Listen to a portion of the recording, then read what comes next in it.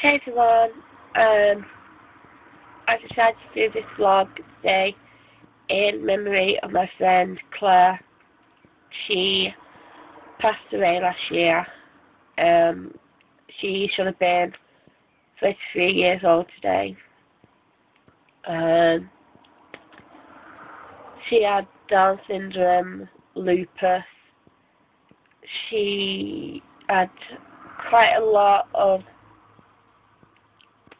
medical problems, emotional problems, but she was also one of the sweetest, kindest, nicest, funniest, understanding, compassionate people you could wish to meet. When my dad was told he had cancer, I rang her up to tell her, and she was, "You're coming down to my house, come down to my house." I'm like, "No, I've got to wait for my mum and dad to come home."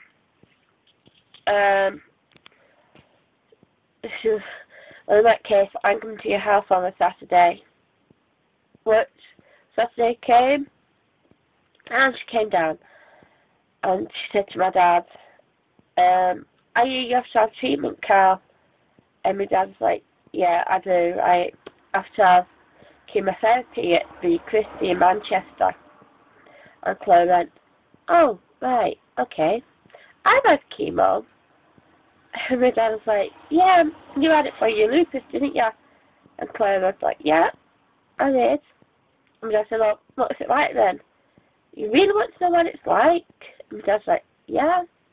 Well, I'll tell you now.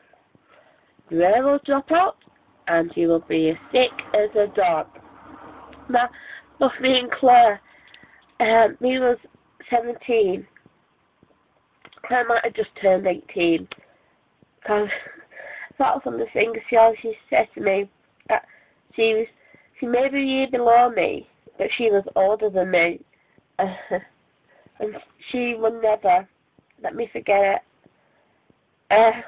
But she was the oldest. When I was in school, it would always be like, "You have to listen to me, I'm your elder."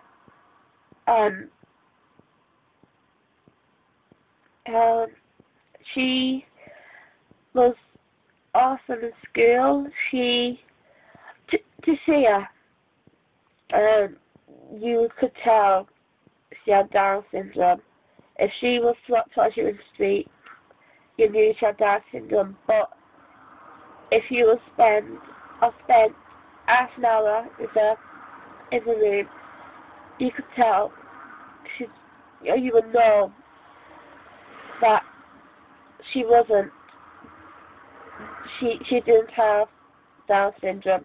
And she actually turned me off once for saying that. I said that she wasn't Down syndrome, and she was like, she said, "I am Down syndrome. I do have Down syndrome." And it was, I was seeing it as I saw her. I didn't see a disability. I just saw Claire. But there was a lot of places, a lot of people who didn't. There was one day we went to a job centre because she wanted to start working as an hairdressing. And we got in there, and the guy behind the desk was, "What's her name?" She sat right beside me. Ask her, "How old is she?" She sat right beside me. Ask her, "When's the date of birth?" She sat right beside me. Ask her. And it was so frustrating because he just wouldn't speak to Claire. He would only speak to me. And in the end, I just got Claire, and we walked out of the job centre because he just didn't want to know. He just didn't want to help us. And it was so disheartening for the girl because all she wanted was to do her dressing. Um, an happier time, another happier time I had with Claire was she came down to my house again. We were sat in the living room and we was like watching telly, and she was like, you know, I'm going to go put the lottery on. Now, Claire hadn't been out of hospital that long. It's been told to rest. She hadn't to walk very far. And I said, there's no place near me, Claire, that actually does the lottery. Nearest place is Morrison's. Right, let's go Morrison's. It's a 25-minute walk, Claire. Let's go Morrison's. I want to put the lottery on. And I was like, no, Claire, I don't think it's a good idea for us to walk up because my dad couldn't drive us up at the time. Sorry. And she's like, I want to put the lottery on. I want to put the lottery on. In the end, I think we ended up getting a taxi up to Morrison's so she could put this lottery ticket on. And we got the lottery ticket. The taxi driver arranged for us. We went back home. Kind of doing what I've been doing during the day. I think she'd bought some work from school I was helping her with. We were sat right at the table. At 7 o'clock, a dad came. Right, Claire, time to go home.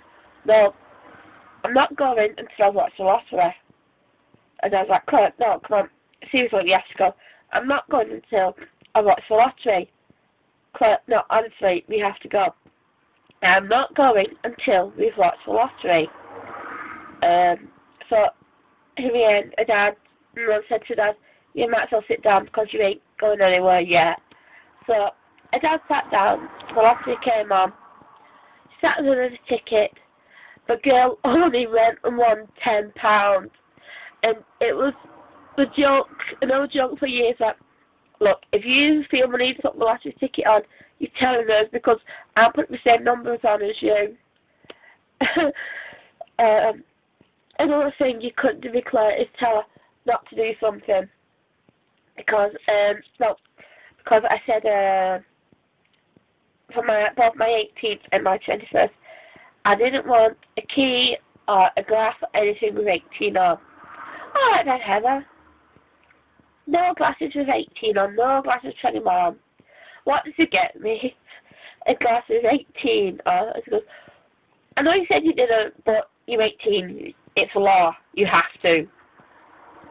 And the world is just a much darker place without her. So, if you have a friend